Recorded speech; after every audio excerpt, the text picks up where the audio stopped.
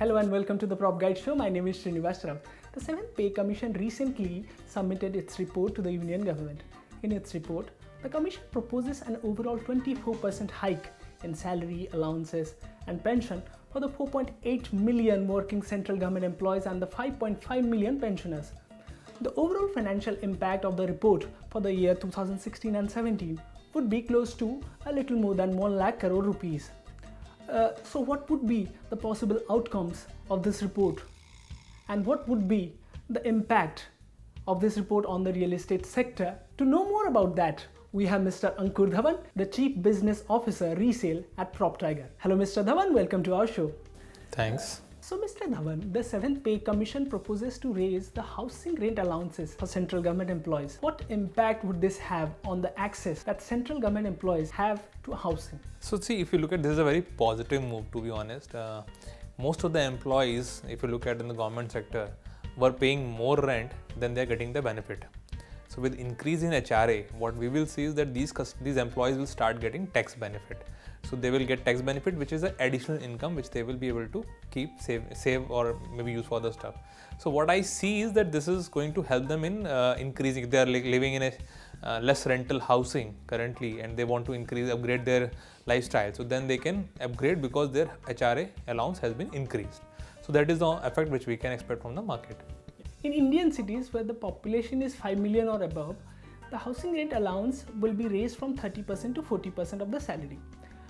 But by global standards, renting is less common in major Indian cities. Now, would this hike in rent allowance encourage more people to rent out their homes, and consequently will this raise housing rents? See, India is a very large country. Okay, there are around 230 million households, to be honest. And what impact we are talking about is only 10 million households. Out of that also 50% are pensioners. Typically you can assume pensioners have their own home and they are staying in their home, so they don't need a rental housing.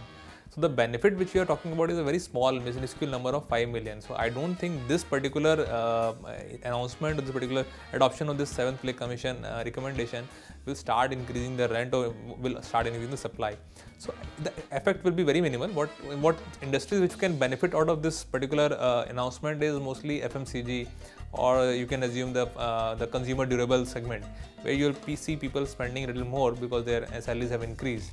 But I don't think real estate per se will get any benefit out of this particular 7th Pay Commission. Will the proposal of the 7th Pay Commission, will it increase the stock of housing in India, and thereby will it lower the housing prices? See, stock of housing is very independent out of this particular announcement. Stock of housing in India needs to increase, but increase in affordable segment. Developers who are focusing on the higher end segment, luxury or mid segment, will not be able to see so many buyers. People in affordable segment, the developers in affordable, will see a lot more sales happening. So yes, obviously affordability increases because your salary is increasing, you can get more home loan right now.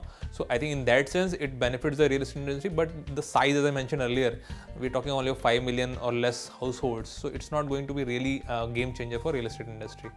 One of the major things that this commission has proposed is that they have proposed rupees 18,000 per month as the minimum salary. So do real estate developers cater to government employees at this bottom of the income spectrum? So if you look at developers, Indian developers, typically they do not really go for that kind of strata. This is typically a government housing, or the housing board of different states will be doing the development. So you can see some of the schemes which we know about where this kind of affordable housing has been constructed, will be constructed, to be honest, will be Haryana affordable housing or UP Samajwadi Vikas Yojana, Awas Yojana. So those kind of schemes where the government actually, MADA schemes, where government actually develops houses for this kind of income strata.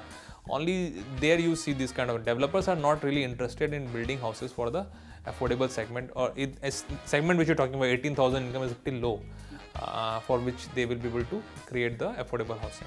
It is easier for a government employee to get a housing loan.